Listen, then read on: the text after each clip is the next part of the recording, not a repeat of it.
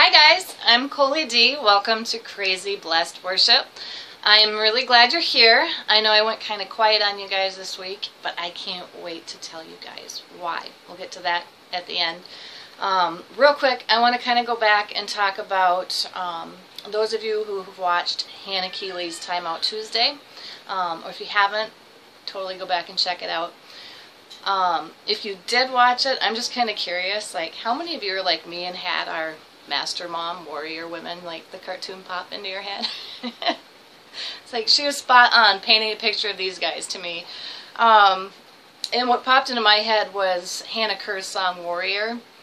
So she was kind of touching on that, and then she was kind of launching into what I love Hannah quoting, is she'll just be like, just a mom, whatever. She kind of went on that last night, and when she was talking about there is a calling on your life, that's kind of one of the things that I want to touch base in here too, is whatever your reason for being here, looking and focusing on worship, I feel like there is a calling on your life to some aspect to that, and I want to help you grow that. So we're going to launch right in about how worship starts at home. Now, we've talked about, what do you think about that phrase, home is where the heart is?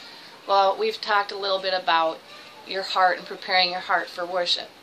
So this is where we want to make sure we're making Jesus feel at home. If you've created just a little compartment for him, we're going to find out what ways we can utilize to grow. That's going to help our faith. That's going to grow the way that we're even able to worship. You can just simply be singing the songs now to genuinely feeling those songs and actually really connecting with God. But I've been focusing a little bit on a role as a parent too, and focusing on God in his role as the father. It's kind of like he is setting that example for us. I'm looking at Proverbs chapter 22 verse 6. Train up your child in the way he should go, and when he is old, he will not depart from it. Well, that's kind of what God's guidelines are for us in the Bible, right? Studying and learning those, he gave those to us to teach us the way that we should go. And in worshiping with our kids, it's up to us to lay out where they should go. If we start when they're young, or if your kids are older or grown, they're still going to look to you in what you do in worship. So think about your environment a little bit that you're creating. It's where I love in my Master University, we've learned a lot about getting rid of the clutter, which is always kind of an ongoing battle for us, but the tools that we've gotten for that have really kind of helped clear that, and I've seen a lot of moms comment how their environment has changed and their kids are responding more positively. There's different examples like that. Well, do your kids see you worship? I know, like Sunday school, we might drop the kids off in Sunday school, so they may or may not, depending on your church, get to come and actually sit in the worship service. So if they are in the worship service with you, are they observing you, just kind of singing the words and kind of observing and going with the group like we've been taught our whole lives to do in most situations? Or are you really feeling it? Are you blocking it out? Everything around you and everything but God. Are you focusing on that one and that reason that we're worshiping? And then at home, everybody has a crazy schedule as a mom. I get that. So you may not have that time in the morning. Maybe your time is the evening. I implore you to find time in your day. I'm going to give you a starter of a 5-minute challenge. Just 5 minutes. Take a timer on your phone and just put worship. Something simple that's going to trigger you to set aside 5 minutes. And maybe it's a snooze thing. If your alarm goes off and it's not convenient, I get that. But don't let it snooze 20 times and eventually just go, oh, I don't have time today. Find that 5 minutes. Your kids are going to see you in your actual attempt to purposely do this. Now, in the morning, my kids are little. I get up earlier than everyone else. I'll sit in front of my windows, whether the sun's shining or not. I just kind of sit there and I'll meditate on something. I'll sing some songs. I might be sitting there like this. I don't care. My kids want to come out, they're like, oh, Mom's worshiping. But they see me doing it. Now, they're eventually, as they're older, going to learn and kind of copy you like that. My 5-year-old, I was just like floored the other day. She starts running around and she's singing these worship songs that I didn't even really realize she knew. Yes, we sing together and do different things, but she's starting to pick the stuff up even from the radio that I listen to. And now we talk about inviting God into our lives and the environment we have. I don't know what your local radio station is, but until I actually started having worship music on just in my home, even playing it on a very low volume, or if you're one that can't really stand noise, put it on volume 1. You're inviting the Lord into your home. And honestly, the level of peace that I really noticed and observed in my home when I just started playing worship music 24/7, I can't even explain the difference that came into my home. It was that profound. And there were certain times in my day too when I would just feel, all of a sudden I'd catch a song that was playing and it would just really tie into whatever was going on in that moment, and it felt like God reaching right through that song, being like, you need to pause and reflect on this. And the way that that can tie into your life and your growth is just huge. But moving on, I want you guys to think about what you're doing in worship. I want you to tell me, what do you do? How do you bring worship into your family? Or don't you? And if you don't, why not? I'd really like to know. There's no judging here at all. So please make sure you know that. But we're leaving a legacy for our kids, whatever that is. If we don't include it in our lives, that's more than likely what's going to happen with your kid. If we're actually including these things in our lives, odds are good not only will they continue it in their lives, it'll go down through their children and their children's children's, and so on and so forth. So another song that just really comes to me and speaks to me, there's Nicole Nordman. She wrote this song. It's called Legacy. And I want you guys to reflect on this week. I'm going to post that in the comments too. But there's a huge reason I want you to listen to it. And I really feel like when you listen to it, you'll know right away. So another thing I want to quick touch base on, Matthew chapter 18, verses 2 through 4. He called a little child to him and placed the child among them. And he said, truly, I tell you, unless you change and become like little children, you will never enter the kingdom of heaven. Therefore, whoever takes the lowly position of this child is the greatest in the kingdom of heaven. Now that hits me because I had a lot of people pass on and different scenarios happen when I was younger that I kind of had that, I guess some would say, had to grow up too quickly. I used to be a very serious person, like way too serious. It took my husband to actually like teach me to be playful again, because he's kind of one of those silly ones. So, but thinking about that, where are you in your life too serious? And I want to kind of look at, yes, we're talking about our children and worshiping, but we need to look at things with the childlike faith in our worship. So this is where our kids can teach us in reverse. I was just talking about us teaching them and setting the example. Your kids are here for teachers for you too. So look at them for your example. They're humble. They are simple. And I'm not saying like the simple stupid. I mean, we're talking about simplicity and that faith like a child. I know somebody whose bird died, and they were like sitting there mortified trying to figure out what to do about it and how they're going to explain this to their little 4-year-old.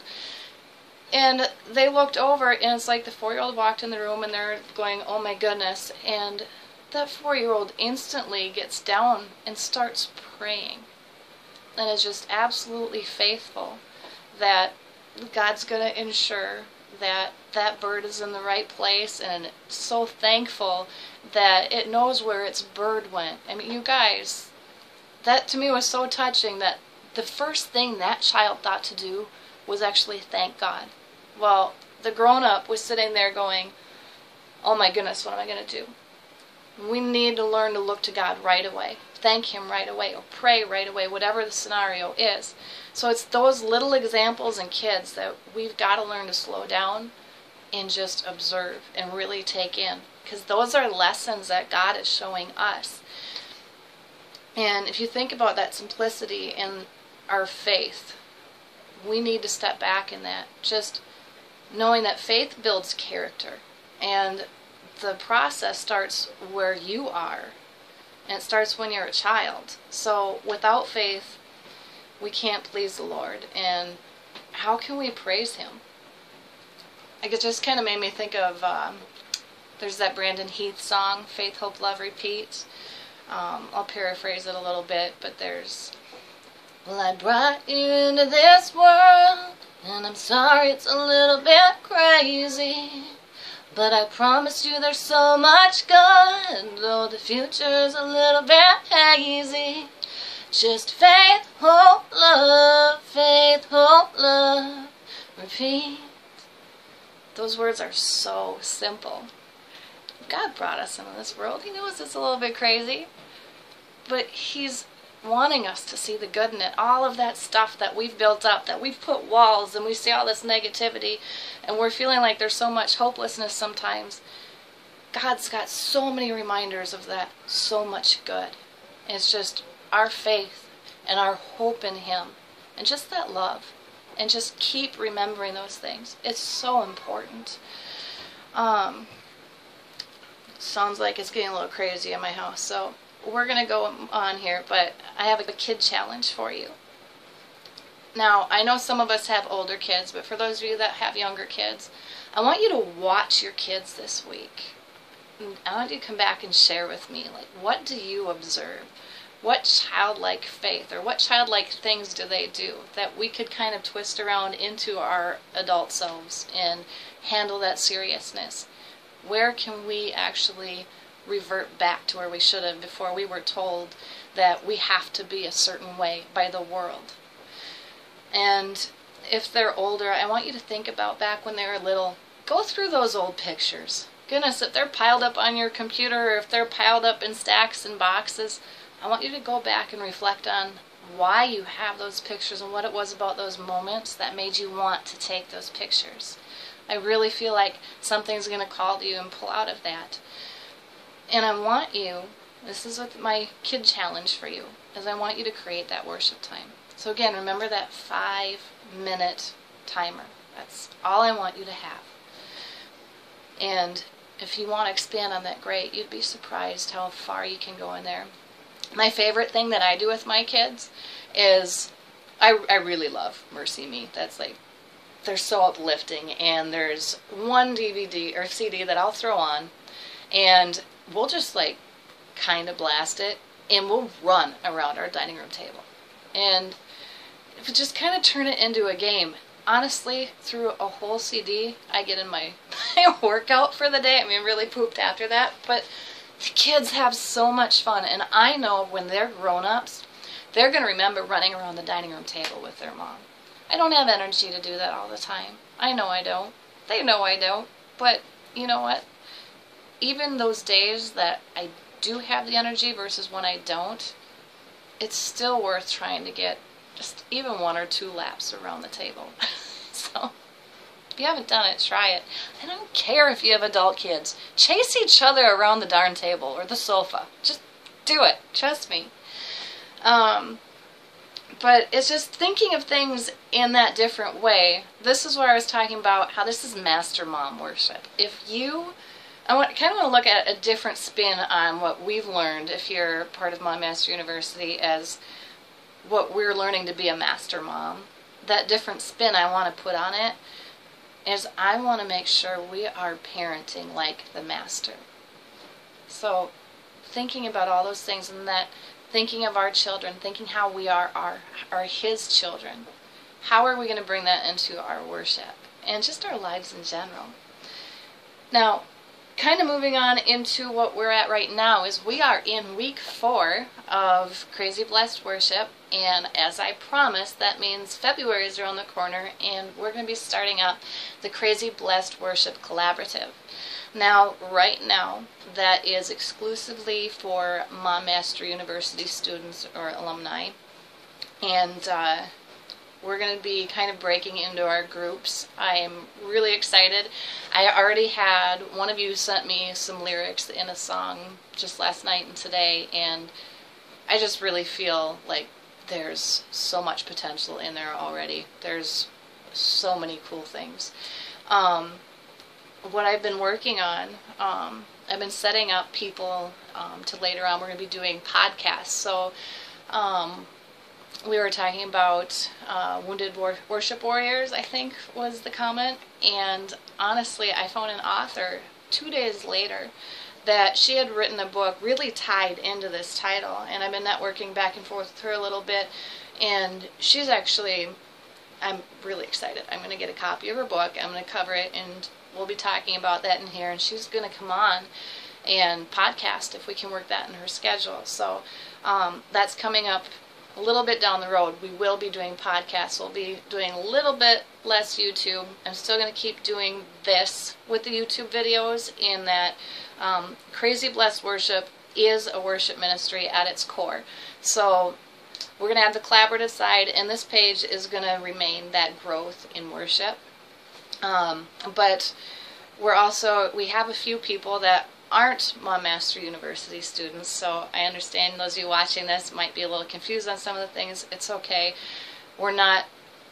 This is not to be a pushy, you must join this, but I would hope that you guys can see the benefit in the growth in all the members on here. Most everyone is Mom Master University in here, but just grow with us.